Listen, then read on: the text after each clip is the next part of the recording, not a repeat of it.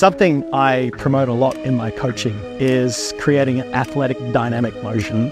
And toe flare, for all of you at home watching this, one of the easiest things for you to do is pretend you're a soccer goalkeeper or you're waiting to return a tennis forehand or something similar. But you've got the club behind the ball and get that same feeling of moving your feet up and down. And you will be so surprised how natural it is to have those knees and those legs turn out into a position where we're going to have the toe flare. That also adds on exactly to what Liam was saying about ensuring that your body is loose, relaxed, and it's in a position where you can create a powerful swing. Absolutely right. There's nothing worse than seeing someone over the ball doing this. Correct.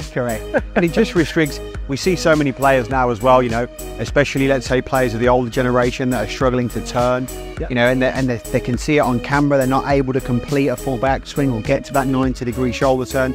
You'll be surprised how much free stuff you get just by turning these out.